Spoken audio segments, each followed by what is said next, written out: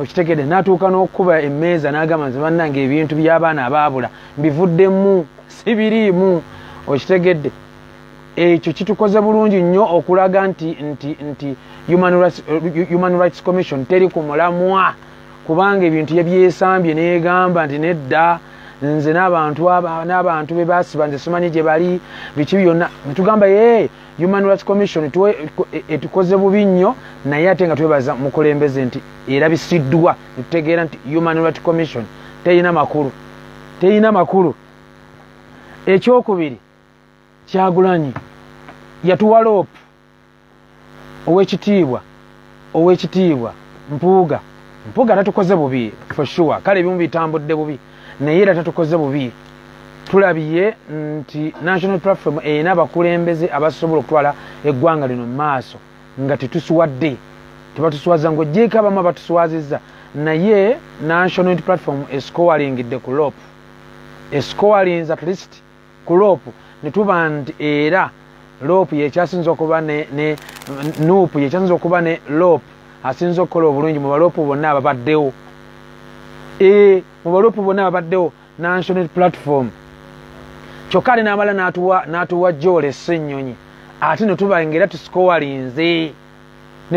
tuscorinze. So kakati mu scores National Platform eri waggulu nnyo mu baloopu, yatuwa Mpuuga oyo ne tuscoringa, kati ate ne Ssennyonyi tusuubira ndira tugenda kuscoringa ne tuba nti omwaka ogujja kale tuguyingira mu style na loopu mupya mu ssula mpya.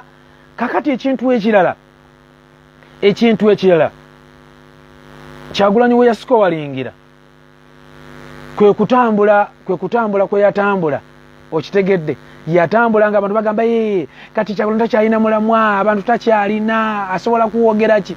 Njagala okukakasa bwe yatambula n'atambula n'agenda mu Arua n'agenda wa yonna n'akomekereza wano e Luweero ne bakankana bati era ekyo balekerawo kati okukyogerako tebakyakyogera nako, kubanga Kyagulanyi yascoringa abantu nga bajjudde mu makubo ne tutambula ennaku zonna ze twatambula abantu nga bangi. Awo Kyagulanyi n'ascoringa omwaka guno n'abakuba, kati tebakyaddamu.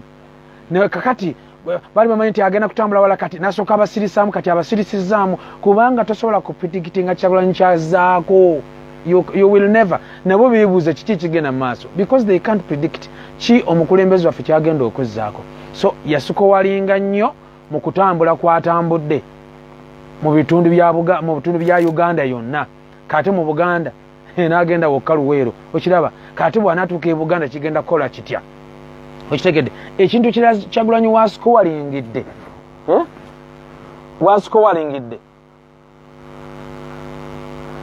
kiki ekino.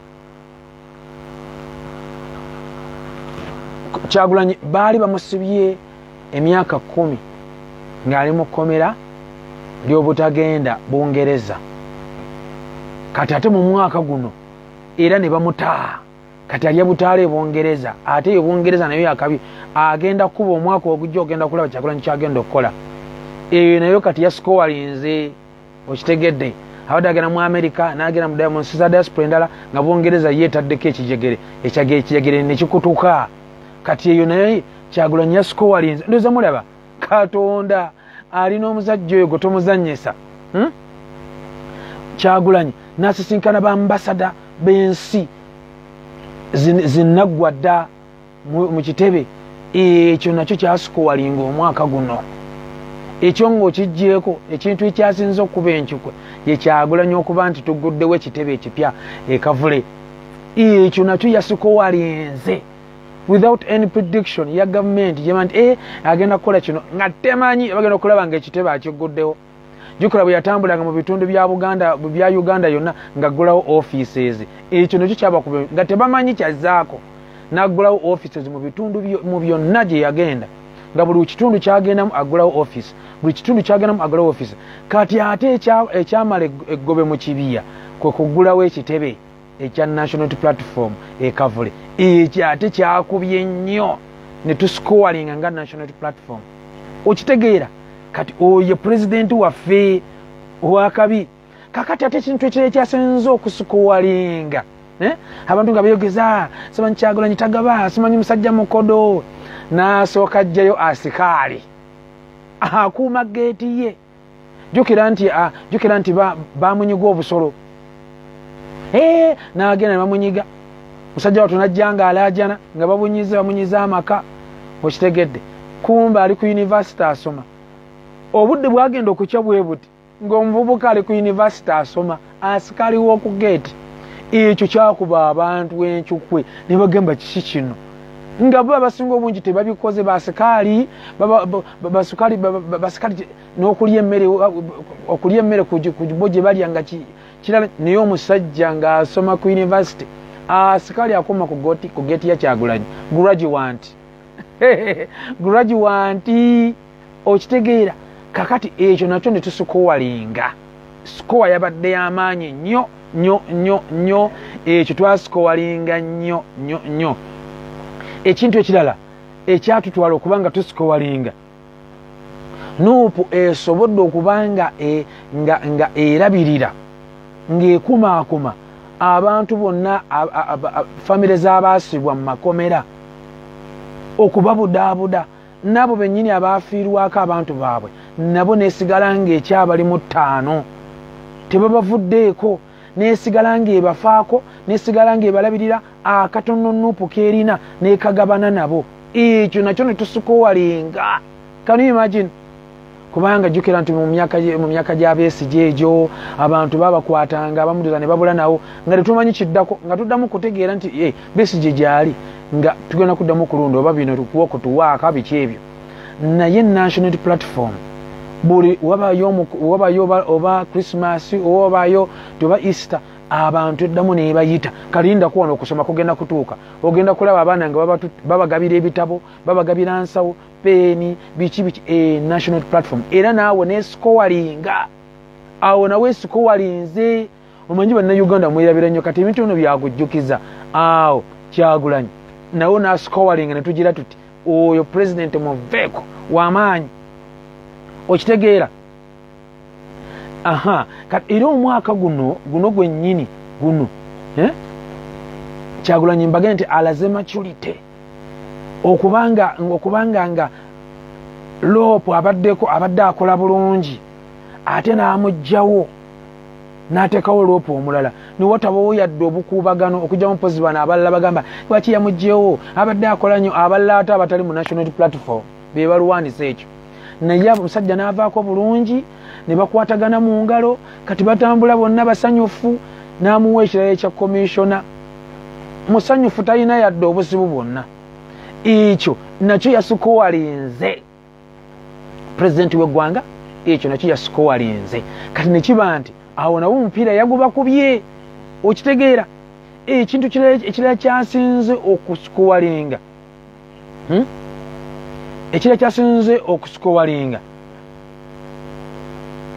Kyagulanyi twategeera nti eggwanga lino osobola okuliyingira nga tolina passport ne bakutwala ewuwo naye nga immigration togenze eyo.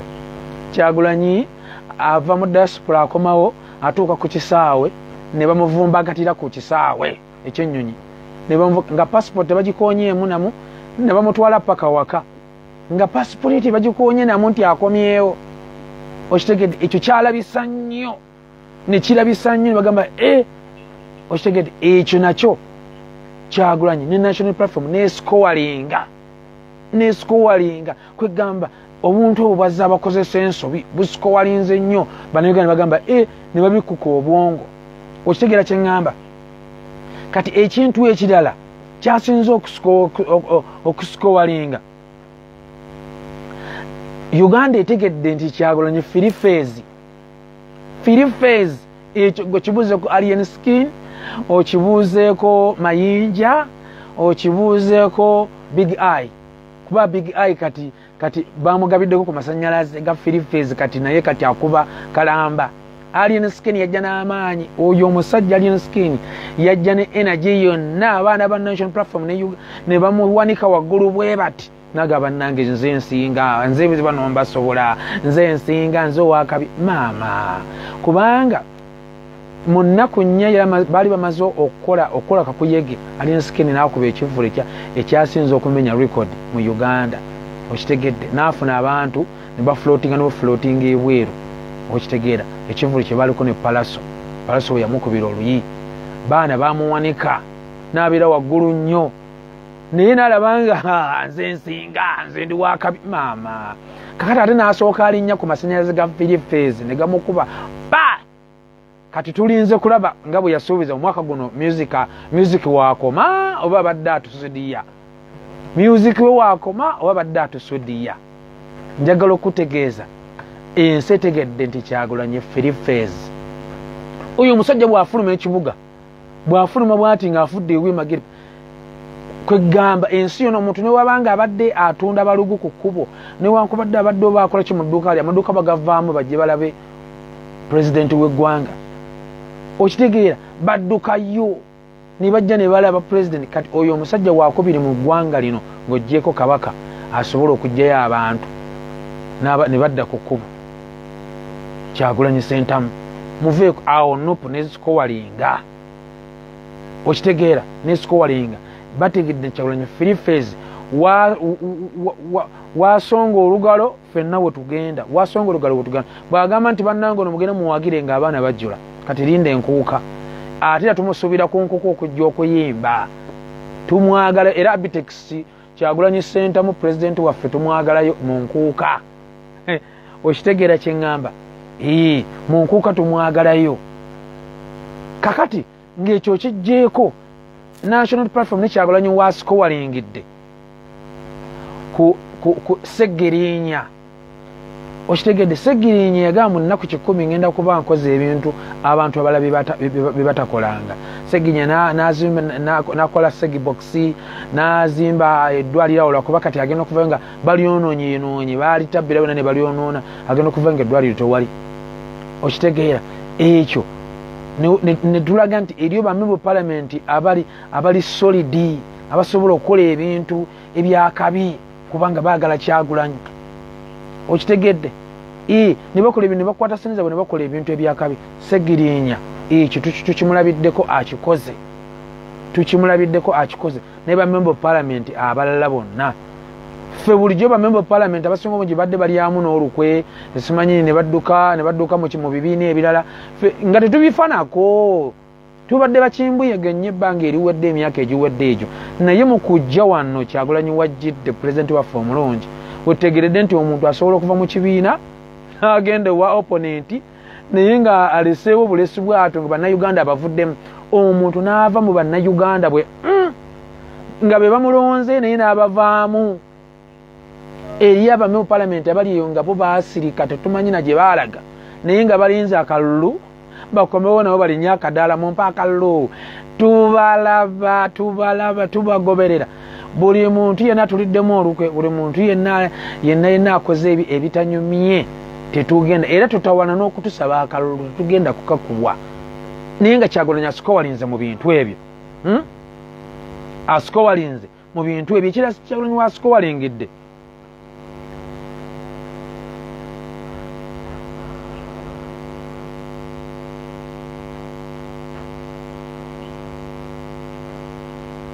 ekintu Kyagulanyi wasikowalingidde nti n'Obuganda bwennyini bumusizzaamu ekitiibwa bw'ayogera ekintu ne kiba ataddemu Buganda ekitiibwa ne tuba nti naawe tusikowalinze nnyo n'amaanyi okitegedde n'ensawo ya leero nga tasobola kugenda kuyimba mu kivvulu okitegedde kubanga batya amaanyi ago bannayuganda ge baamuwa gamuyambye okusikowalinga obulungi era pulezidenti waffe ow'eggwanga tatukoze bubi n'akamu n'abamu bamemba palamenti baatutena b'eggwanga lino mu maaso ekirala Kyagulanyi omulungi pulezidenti waffe wasikowalingidde omwaka 2023 abakubiriza tibannange mwetaaga okuwasa era tulabye abakulembeze abasinga obungi bawasizza kati mu kuwasa alabagamba bali mu struggle bawasa ebyo ebyabaana bye basaba babivaako nga gy'oli nti nupu ye abasiba abaana gye bali naye bawoza muli mu kuwasa kakati struggle mwagivaako naye ng'aboogera nabo simanyi babadde mu struggle kakati ne bafuuka ekyokulabirako bino byonna bigenza okujja ebirala simanyi mpanka biki byonna nga bo akubiriza abantu be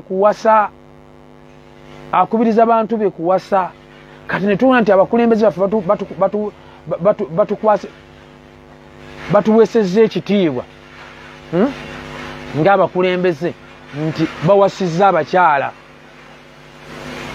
okitegedde bawasizza abakyala ng'abakulembeze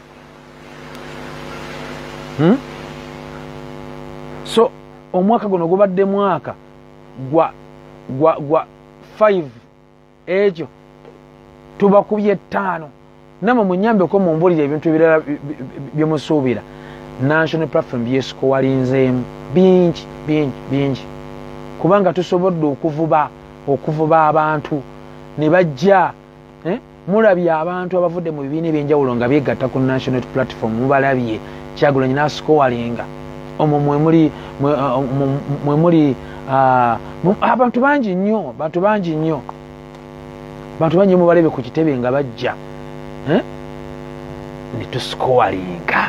tusikowalinze nnyo era abantu bonna abemamaaziza nebemamaaza abo balabye kyebayita 3 phase kakati guno omwaka guno gwe tugenda mu maaso guno 2024 tetwetaaga kuzikiza tulina okwongera okusaba abaana bonna be baasiba tusigale ku mulamwa teri kitubuzaabuza temuva ku mulamwa tutambule katonda ali naffe katonda alina omukulembeze waffe atagenda kumukuuma kubanga atandika omulimu omulungi muffe agumaliriza oyo yatandika omulimu omulungi mu Kyagulanyi agenda kugumaliriza kakibe kiki so tusikowalinze 5-0 ebintu ebitono ebimu ebyo ku byenjogedde nammwe ebirala mubimanyi mubyongerezeko mu komenti naye nga kyekyo so kati njagala okwebaza omukulembeze waffe na byonna byatukoledde naye guno omwaka tegwakuzoganya tusigale nga tuli ku mulamwa nga tusaba nga twegayirira Katonda atwongere okutuwa obuvumu n'amaanyi okubanga guno omwaka nagwo tugukwata nga tuguwamba social media buli wogenda Kyagulanyi yaliwo oba si yaliwo nga waliwo mufumbiro bannange wayiswa ate naye baatuwanga kirapo oyo gayi omwaka guno ayimiridde ku podiums naye nga akuba abantu bonna ne basirika omu n'atuuka n'okugamba oyo mumanyi oyo bw'agenda byayogera nga abantu bawulira ani gwe ngenda okuba naye wayiswa maamannyabo nga bawulira obuzibu naye nga tebalina kyakkola balina okugenda babeere ku program naye bamanya nti eri owayiswa nga ebifuba biba buguma manya nga bonna bakankana so kakati national platform twagala okwebaza Katonda nti mutukiikiridde bulungi mwongere ennyo mu maaso ne guno omwaka gwe tuyingiramu gutubeere gwa mirembe gubeere gw'amaanyi n'omukulembeze waffe twongere okumusabira kubanga ate era guno omwaka Katonda agutuwadde emikono gyaffe tugulye mu maanyi awatali yadde okutiisibwatiisibwa kubanga Katonda ali ku luuyi lwaffe Katonda waffe ali ku luuyi lwaffe guno omwaka gwaffe gwakubeera bumu omwaka gwakwatagana bwe baba nga baliyo bonna ba bloggers nga omanyiri ba bloggers nga tebadda ne beekuba ne boogera bino ne boogera biri tusigale ku mulamwa tetuvaako tusigale nga tutambula Katonda agenda kutuwa bye tuweetaaga Mukama bawo omukisa basabidde omusumba Shiking twongere okusabira omukulembeze waffe ayongere guno omwaka omukulembeze waffe tukusabira guno omwaka Katonda kukuyingiriza emikisa n'abakulembeze baffe bonna omukulembeze Right Honorable Joel Ssenyonyi Lopo yavuddeko n'abalala bonna twongere okusabira Sekirinya naye awone Kenya gyali mu ddwaliro n'abalala bonna tusobole okubasabira Mukama bakingirize mwenda abame mu palamenti ababuze guno omwaka ogujja bwe munaabula mumanyi teri kalulu kammwe guno ffe tuli mu kutunulira baani abakola baani abatukiikirira obulungi baani abalabawo bannayuganda abanaku buli muntu yenna ng'oli mu palamenti nga bannayuganda abanaku tobalabawo togenda kutulabako naffe ffe tugenda okwekubira ffe tugenda okukuteeka wansi Mukama bawo omukisa mubeere bulungi